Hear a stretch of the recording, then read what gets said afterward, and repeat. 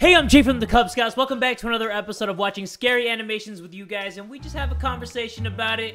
We got a lot of good ones to go through in this episode today, so if you guys are cool with that and you're down with that, everybody get ready and buckle up, because here we go! First video of today's episode is called The Bridge. It comes from the channel Llama Arts. I will leave the link to their channel in the description box below, but I don't know what this is going to be about. It says The Bridge, and bridges are always scary, you know, when you walk over it, when you look at it, when you smell it, when you taste it. So this story takes place when I was about 16 years old. At my school, I played for the volleyball team, and every year we would go to a camp and do volunteer work for this guy. The camp was in the middle of nowhere. When we got to the camp, we immediately started to work until 8 p.m. Losers! This was around October, so it was already dark at 8. My two friends and I were sitting around the fire, trying to figure out something we could do so we weren't so bored. We heard that there was a small river down the hill from the camp, and we thought we could check it out. What are they gonna do, get naked there? Just pull off all their pants and flap each other's wieners? Problem was that it was some guy's property, and the owner of the camp told us to not disturb him since the guy was a little strange. Then why don't you just, not disturb him? We weren't really supposed to leave the camp, but being 16 that years simple? old, we loved breaking the rules. It's not your property, don't disturb it! We walked about 10 minutes from the camp Come on! and finally reached the river. I just drooled all over myself. It was bigger than we expected. I apologize. And there was a large wooden bridge that crossed it. Ooh, yummy. The bridge was about 20 feet long and Oh. was big enough to let a truck go Ooh, over big it. and thick enough? My two friends and I decided to go under the bridge and check it out. As Okay, we were trolls. walking by the shoreline, we saw two headlights off in the distance moving towards the bridge, so we bolted underneath it and hid. We then heard the truck roll over our heads and to the other side. My friends and I chilled there for a while, just talking and throwing rocks in the water. Making It was out? about 8:30 at this time, and now it was pretty much pitch black. I don't know why I said That's when we that. started to hear a slow rumble in the distance. The same truck had come back, and this time it was moving much slower. I can just We imagine him stayed under the put bridge under going, the bridge, stifling our laughter. Eventually, the truck moved over the bridge, but rather than going over to the other side, the truck stopped right on top of us. The only thing you could hear was the rushing water and the hum of the engine. Then, the door of the truck swung open, and out came a loud thump on top of the bridge. Then we heard a loud scream saying, I know you're out there. I'm gonna find you. why don't I you just looked look at my under the friends, bridge, and they were both you shaking moron? in fear. This must have been the crazy property owner, and he seemed pissed that we were on his land. He started screaming and saying he was going to hurt us if he finds us. We could see that he had a flashlight, and he was swinging it around looking for us. We heard loud thumps as he walked around a little bit, calling out for us, and thank God he never went under the bridge. What a dumbass. Eventually, it They're went obviously silent, under the and It bridge. sounded as if he went back into his truck. I was too terrified to move. We sat there for about 10 minutes, and then my one friend, who we'll call Trevor, whispered in my ear, saying that we have to go. I gave him a quick nod, and in slow motion we moved out from under the bridge. We started to army crawl on the shoreline of the river, and I remember looking behind me to see the top of the bridge. Bro, these boys are so extra, I saw just a run! white Ford F-150. In the driver's seat was the man, staring right at me with a sinister smile. He even Hey, gave let's me a get it, little my wave. guys! At that moment, I screamed and ran. My friends saw me run and took off after me. I could hear screaming from behind us. I took a quick glance behind me and saw that he was chasing after us, and I couldn't quite make out With the a knife? object in his hand. Come on, It it's seemed always to the be a weapon knife! of some sort. Why can't it be like a ninja We star or ran into the something? forest Something and ducked cool! behind a bush. It was pitch black in the forest, and we couldn't hear a thing. We sat there for a while, just shaking. The man never walked by us, and we never heard him. After we gathered our courage, we got up and walked back to camp.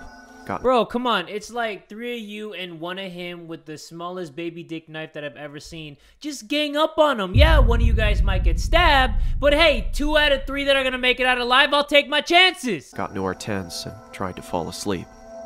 The next morning, we talked to the camp owner about the man that owned the property of the river. Never go in there. The camp owner said that He he will didn't know cut your much about balls the off man, with the but he smallest knows knife that you've he ever has some seen. mental problems and he'd been accused of assault. I am so happy that we were able to escape from underneath the bridge. I can't imagine what would have happened if he caught us. You can't imagine what he would have done if he caught you. I could have given you guys some answers. He would have killed you. He would have killed you. He would have killed you. Next video of today's episode is called True Neighbor Horror Story Animated. This is from my guy Wansee Entertainment. Check them out. Link to their channel will be in the description box below. But there's like a little baby stroller here. So wah. Let's go and let's see what this is all about, because it better be good. I laid poolside, perfecting my tan for the start of school next month. Mom was in the kitchen, cooking her famous fettuccine alfredo. Oh, fettuccine and Dad was on the way tortellini, home with a matiti. movie from Redbox. My life was perfect, but everything was about to change with the arrival of a new neighbor next door. He was a former police officer, probably mid-50s, possessed a firm drill sergeant-like tone, but was very friendly and talkative. Initially, he seemed He's way like too a good excited for that fit Redbox the movie. neighborhood. Like, He was way too cordial, excited. Always made an effort to wave or say hi, and the presence of someone with a law enforcement background provided a sense of security. But everything began to unravel quickly, and the catalyst seemed to be me. My neighbor took a sudden and keen interest in me. Whenever I went outside, I could feel his eyes examining me. He would always wander That's the over detective and try to skills of start his police conversations work, with I me. guess. But as Hiding soon behind as he heard or trees. saw my parents, he would leave. He asked me if I had any social media accounts. When I lied and said no, he asked if he could take a picture of me and proceeded to snap a pic before I could reply. I felt completely unnerved. Dog, and she's like in high frightened school and about you're his 50. You got like intentions old for me. balls. Just chill out. For all I knew, that we could have a murderer or pedophile living a mere feet from our home. Obviously. Just look at I him. knew I had to delve deeper. So one night, Bro, I with the aimed telescope, my though? telescope at his window, and what I saw only amplified the alarm bells going off in my head. The man was fixated on the picture of me on his phone, and I could even see a small stack of photos on his nightstand, a young girl's image on top. My blood ran cold, as this all but confirmed my fear. He must be a pedophile. Of The course. next night, I saw him sneakily rummaging through our trash can. What, did he smell I watched it? in horror and disbelief as he He was just removed like, my used tampon, Oh, got into his car, and sped off in the night. This was the final straw. I knew that in the morning, Oh, I would that's have the to look of alert my determination parents right there. and get in contact with the police. And next morning, I awoke to the sound of police sirens and a loud commotion downstairs. I hopped out of bed and saw my parents being taken away in handcuffs. I started Were they screaming the pedophiles and all crying along? as I rushed towards the door, but I was stopped by the neighbor. With a horrified expression, he muttered, "I'm so sorry. Those aren't your real parents. Oh You were my kidnapped goodness. And missing the past 14 years. Oh! DNA test confirmed. Plot twist! Damn, oh, that's it? Oh, that was juicy. Muttered, That was I'm juicier so than the ass on a Thanksgiving ham. Bro, what a freaking plot twist for a plot twist. This was the creepiest looking 15-year-old scumbag dude I ever seen in my freaking life. And then, bam! Next video of today's episode is called Creepy Bar. I don't go to too many bars in my life because I'm a sad, pathetic loser. But we're gonna see how creepy this bar actually is in this video. And it better be a creepy bar. It was on Friday night. I was finishing the last deliveries that I worked for. I was headed to the bar that I would usually go to every night to grab a glass of wine. I noticed there was a new bar that had recently opened, a kilometer away from the His mouth usual open like, bar. So I decided to try it out. When I arrived and pushed the entrance door, I noticed something very weird. Bitches? There were only 5 people inside, and they were all dressed in Halloween costumes. Oh, I was gonna say, there was like a freaking vampire, werewolf in there. Ghost, werewolf, witch, and black magician. Black I magician? felt really uncomfortable because I was the only ordinary person there, and also because Halloween was over 2 days ago. That's awkward. I was still awkwardly standing there blocking the entrance when all of a sudden, all the people started staring at me What the as if hell I are you had done doing in the something bar? terribly wrong. I made my move and walked over to the bartender. The bartender looked almost like a real executioner. He asked me rudely in a gruff voice, What do you want to sacrifice, blood or flesh? Well, that creeped the hell out of me. But I thought These this dudes was are his kinky. way They're of into that taking role a play. Halloween order of alcohol. So I requested to him, 1 glass of blood, please. He turned around, grabbed a wine bottle, and poured it into a wine glass. Later, he opened a drawer and took out a black satanic pentagram necklace. He dipped the necklace 3 times while muttering something into my drink. To my surprise, the wine turned black in color. Oh, He that's placed actually the glass cool. on the table and told me to drink it in 1 shot. That's a dope magic I trick. was really thirsty at that moment, so I took the glass and drank it completely.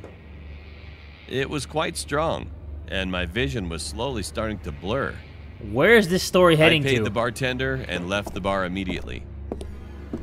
While I was walking, I started to feel dizzy, and my vision was worsening.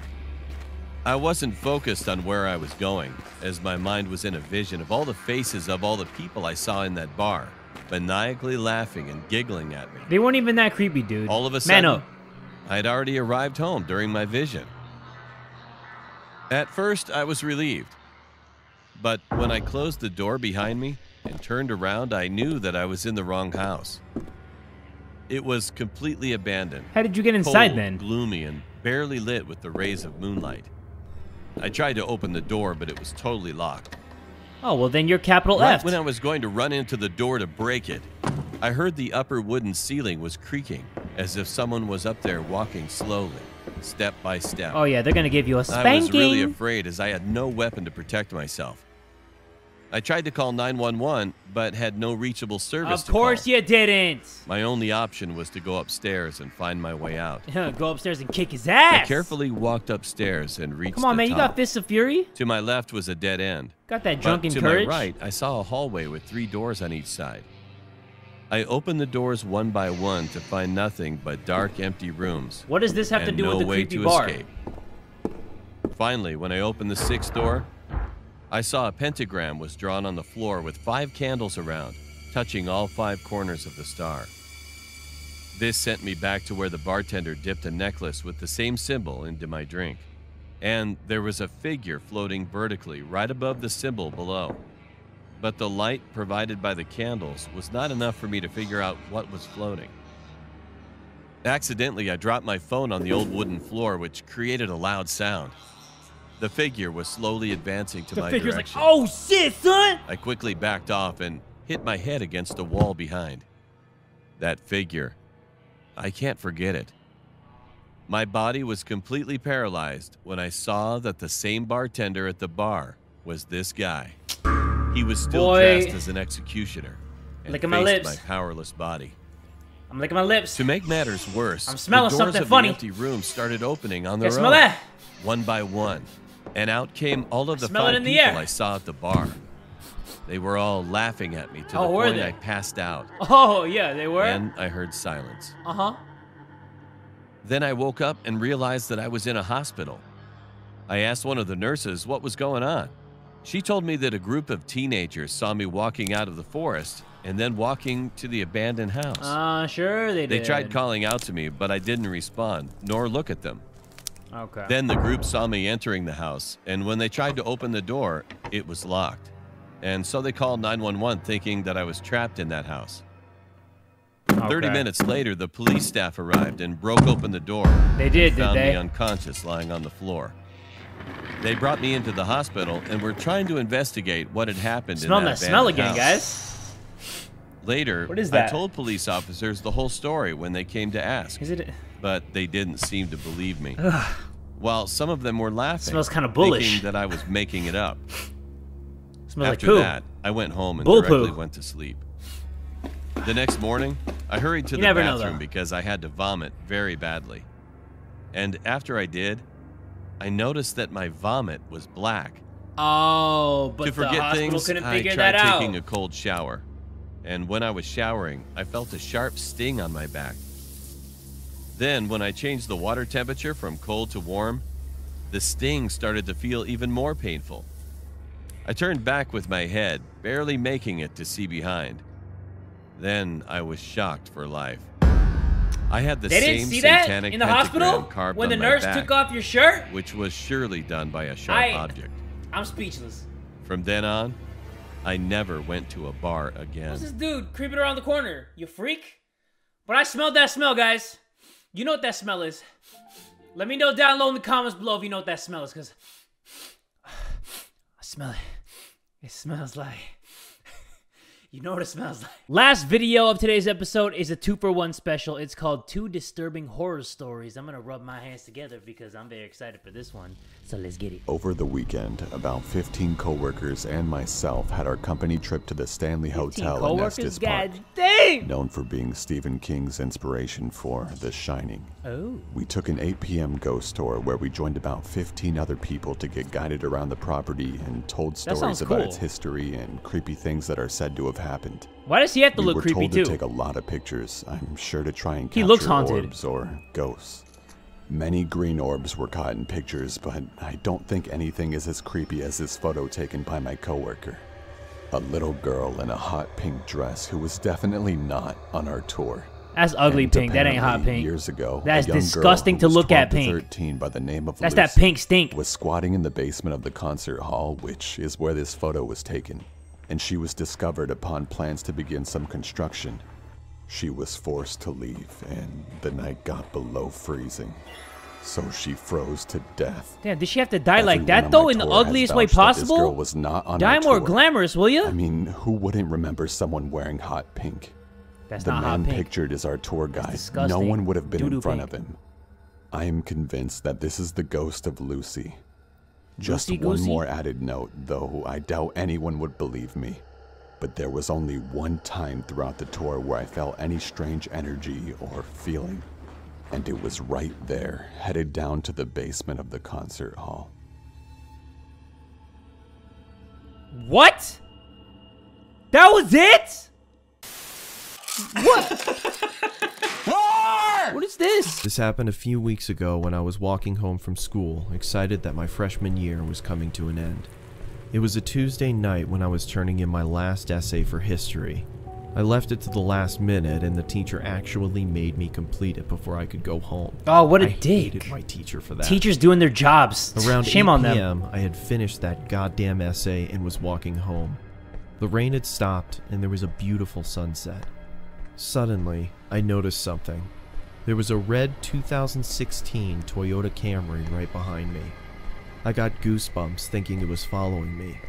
I didn't look back and started walking in my apartment's direction. I wanted to go to a busy road to feel safer. Just then, the car sped up, stopping right next to me. Ooh. A middle-aged man asked me where I was headed and suggested to drop me off. I said no thanks, but the man Why would he go out of his way to do that? Insisted. I wanted to tell the man to just fuck off, but I took off running instead. That's a good idea. I heard a loud noise, and at the same time felt something I can only describe as a sharp vibration hitting my flesh. I fell to the ground, not knowing what happened. Out of adrenaline, I was about to get up and run again as I felt a heavy arm grab me by the mouth. Did he get shot? Then the pain set in. I realized that I was shot. Oh! There was another man next to him that searched my pockets. He grabbed my phone and threw it on the ground as he tied my legs and taped my mouth. They quickly put me into the trunk of their car and then started driving. Why would they shoot this kid? I could feel that we were going very fast. This kid ain't worth nothing. I'm sure that we hadn't stopped at all for a good 30 minutes. I was feeling my blood soaking into my shirt, which scared me the most. I was certain that I was going to die. I was thinking about my parents and what they would feel when they heard.